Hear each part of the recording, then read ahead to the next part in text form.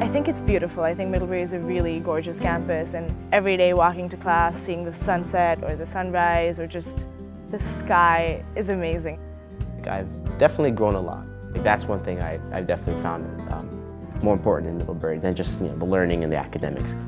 Try and keep your time full so that you're making the most of it while you're here, because 4.5 years later, it goes by pretty quick. My name is Jason Leehow. My name is Aashna Aggarwal. My name's Jack Kerby Miller. I am a geography major. Theater and psychology double major. Environmental studies and chemistry major. I'm from Bombay, India. Maple City, Michigan. And I'm from New York, New York. Aren't you putting seats here and Yes. seats here? Yes. And so, oh yeah, so your hammer beams are going like this. So scenic design is a class where you learn how to build a set for a show. And it's more than just like building a backdrop, it's more about understanding the world of a play.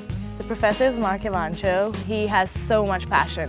He is always really lively in class and he really cares about us. The academic atmosphere in Middlebury is very, very rigorous. Right now I'm taking food geographies with Casey McKinney. Very interesting subject, especially since it relates well with my major, which is geography. Just learning about the food industry in general and how it really is an unseen industry. As we become more conscious about it over the course of the semester, it really reveals to you how much of the world goes into what you eat. Environmental studies encompasses a number of things, from literature to science to policy. I'm currently taking a class called Soils, Geology and the Environment, which is one of my favorite classes that I've taken here, because it's a fieldwork-based class. You are digging soil pits, doing analysis in the field, we'll taking samples which we'll analyze for a big project later in the semester.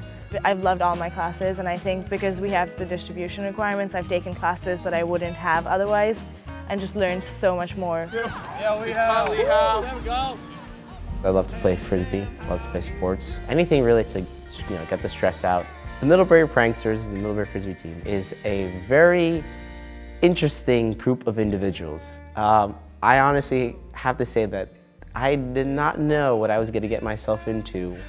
They really revealed to me the diversity of Middlebury students. You have a little bit of everything on the Frisbee team. Everybody there is family, and everybody there, I feel like, really understands each other. If I'm not working on schoolwork, I want to make sure that I'm enjoying myself and doing something fun. If that's like going out and going rock climbing or hiking or swimming. Sort of growing up in Michigan, we don't really get good mountains, and where it's situated in Vermont, just really love the campus. There are so many things that are happening here. I am involved with the radio. I'm the business director. Welcome back. You're listening to WRMC 91.1 FM, Middlebury College. We put up concerts. We put up a concert at the beginning of the school year. We have another one coming up, and then we have a bigger one in the spring.